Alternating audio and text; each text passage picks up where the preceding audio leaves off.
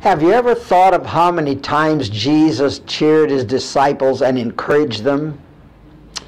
You remember how he told us, "In the world you shall have tribulation, but be of good cheer. I have overcome the world." John 16:33.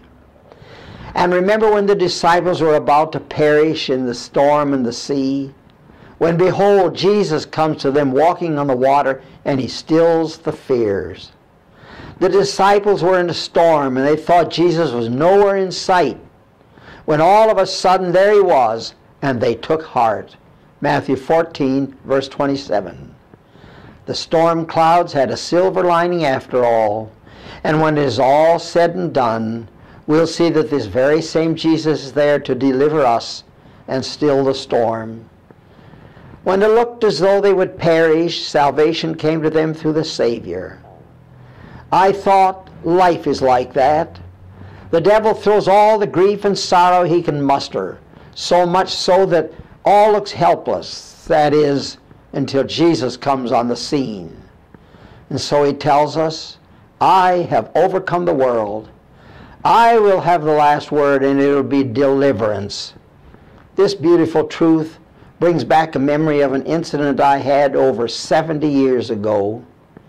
I was driving over the Bear Lodge Mountains in Wyoming when I happened to see a fawn caught in a wire fence by the roadside.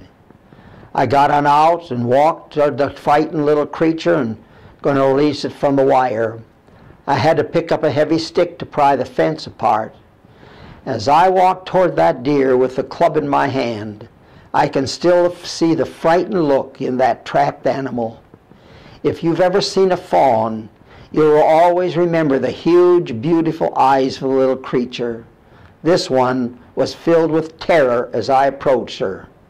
In a moment or two, I had the wire divided, and the deer was free. She ran a few steps, turned and looked at me for a moment, then vanished into the forest. Over the years, I'm sure I've thought of that incident 1,000 times, and it always brings me comfort. We're all going to have troubles and trials in this world. Jesus told us that we would.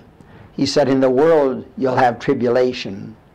Like that trapped baby deer, Satan is going to accost and afflict us. We're going to be caught in some trying times that will hurt.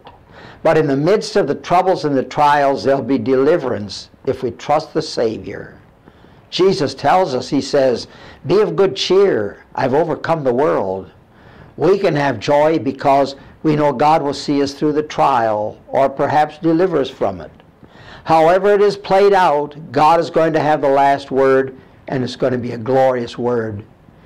If the ancient Job was here, he would tell us to endure suffering because with God's help, it will all turn out well. Horatio Spafford has put it so truly. "Though Satan should buffet, though trials should come, let this blessed assurance control, that Christ has regarded my helpless estate and has shed his own blood for my soul."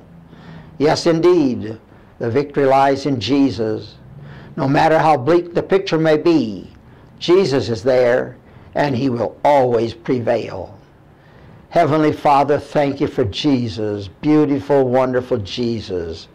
And maybe somebody today is caught in that fence, caught in the hard things of life, and is in despair. And so help them to see that in Jesus is deliverance. Maybe not deliverance from the problem, but he'll help us through any problem or trial we have.